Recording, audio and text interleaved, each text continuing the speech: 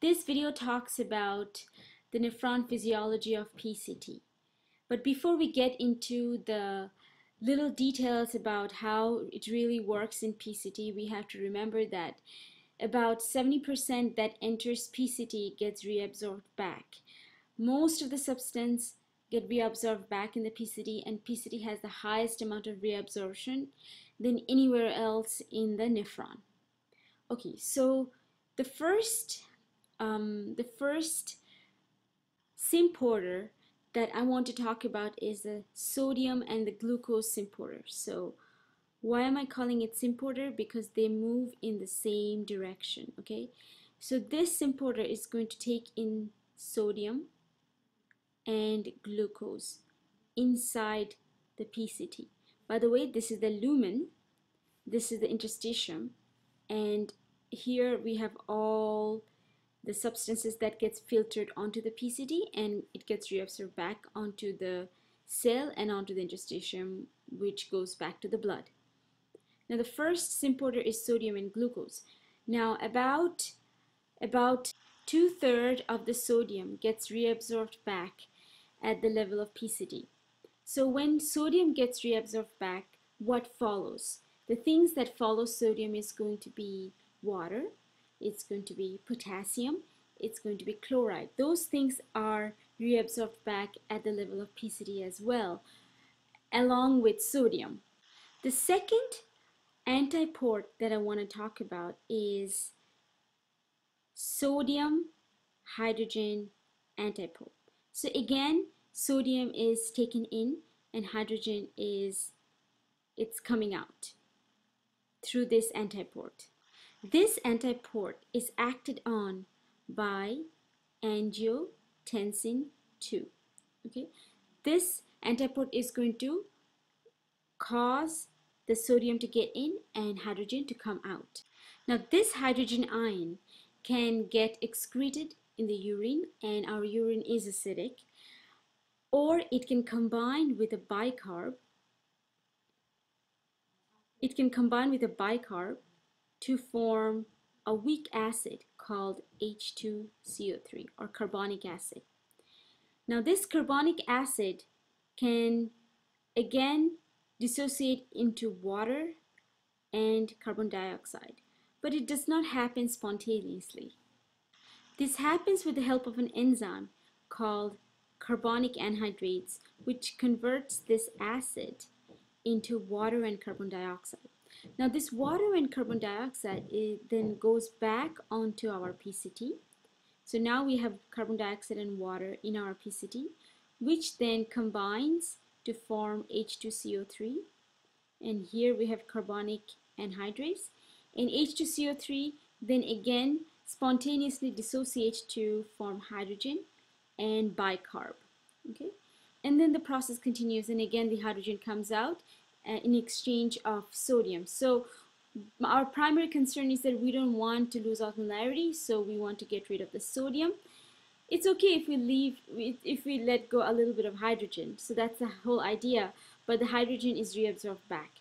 Now you might be thinking that if we are getting rid of all the hydrogen, then what happens to the osmolarity of the serum? Well, the hydrogen is getting back onto the system through this method, or pretty much this is how the pH of the serum is determined, because depending on how much is reabsorbed back and how much is let go, it determines the pH of our serum. A lot of the time, 90% of the bicarb is going to be absorbed back. Sometimes the hydrogen ion is buffered with the help of ammonia, which is also being produced at the level of PCT. At this point, I would like to mention that since 2/3 of the sodium, 2/3 of the water, and the potassium and the chloride, 90% of the bicarb, most of the hydrogen reabsorbed back at the level of PCT. So the osmolarity of blood entering PCT and at the end of PCT, the blood that is remaining in our blood vessels, the osmolarity of the blood is not going to be very different, because most of the things that came out at the level of PCT were reabsorbed back, and that is why the reabsorption of these substances at the level of PCT is going to be isotonic reabsorption, because most of the substances are being reabsorbed back onto the PCT, not changing the osmolarity of the serum significantly. Okay, now there is something else I would like to talk about here.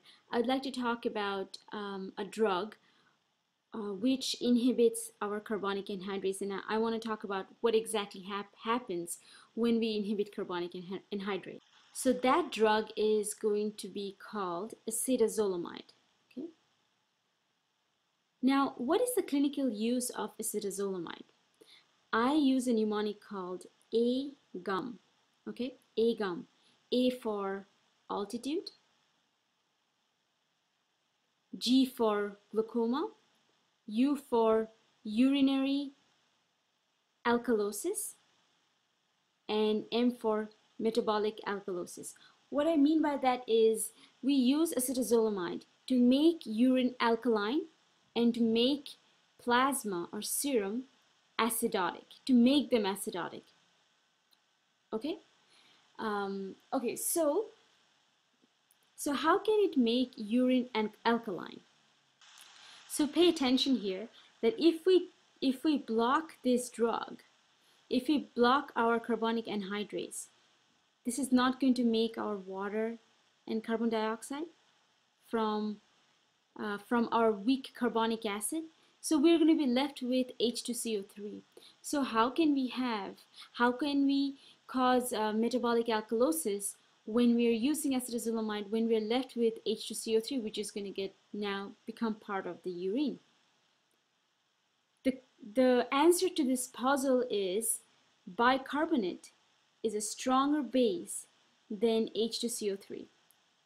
H2CO3 is a very weak acid, but bicarb is a stronger base than that weak acid. So what happens through equilibrium, this reaction is going to go backwards and form HCO3 or bicarb. And the electrolyte that we're going to lose when we inhibit carbonic anhydrase is going to be bicarbonate. That's going to get trickled down the system, and we are going to lose our bicarb. And that's why we use acetazolamide